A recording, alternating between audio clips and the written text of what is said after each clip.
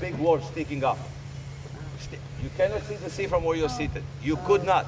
You could not.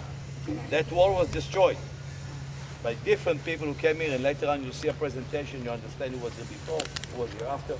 Everything you're seeing here is King Herod. The same Herod that we talk about him all the time.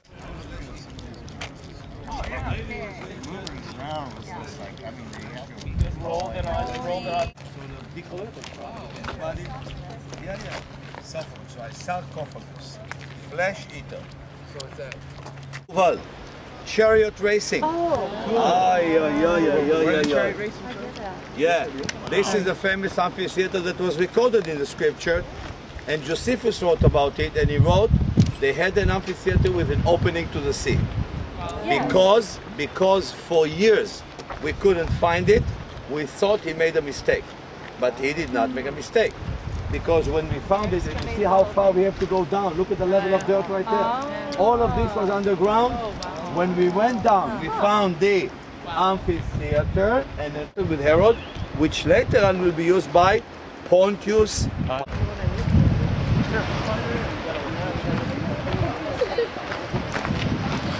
Like in any other job, you know, it's kind of, I see through the eyes of people who come with me. And every time it's a big difference. Even when you touch them and I heard it a few times, every time I did.